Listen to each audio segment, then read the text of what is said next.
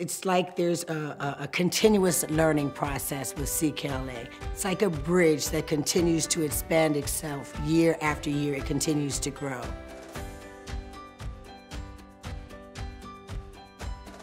Because our teachers have had the ability to use the program that's very sequential, systematic, right? And help students build from their knowledge and how to learn to read from K to first to second, they're able to put together all the skills that they've learned throughout their time here with us. And then once those skills come together, we see the impact in students' reading scores and also in their ability to write.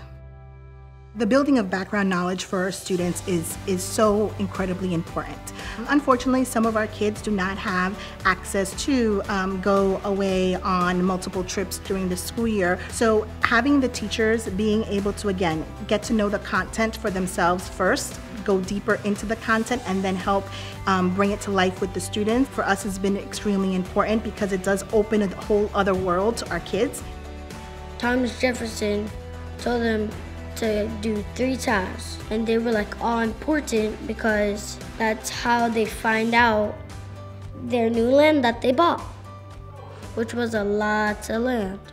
My dad is kind of like the co-captain on the car when my mom drives, and assistant is basically when I help my mom with my little brother.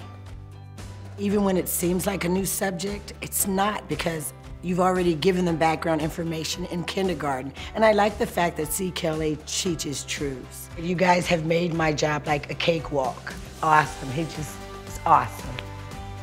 I write at home and school. My grandma always says, "You gave me too many cards with too many words in it."